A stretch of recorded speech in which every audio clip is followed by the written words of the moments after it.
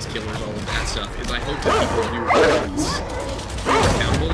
I hope people see through fire in situations like this, because, you know, the way I'm seeing it, with cases like Lacrosse, Wisconsin, with Pittsburgh, I'm sure when I look at Tommy Booth in a couple of weeks in Philadelphia, I'm sure I'm going to find a whole bunch that are just like him.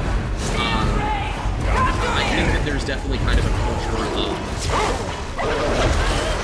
police know their best, they've done their best, we need to trust them, that needs to be challenged, because a lot of these guys, you know, they're not Law and Order SVU, they're not criminal gangs. A lot of these guys are small-town cops, they're not even bad people, they're just completely overwhelmed, and there's nothing they can do. And what ends up happening is they go, alright, well, we're shutting it down, you know, we'll handle it internally. It gets filed on a shelf somewhere and nobody ever looks at it again until someone makes a stink, because a very similar thing happened or something like that. But, you know,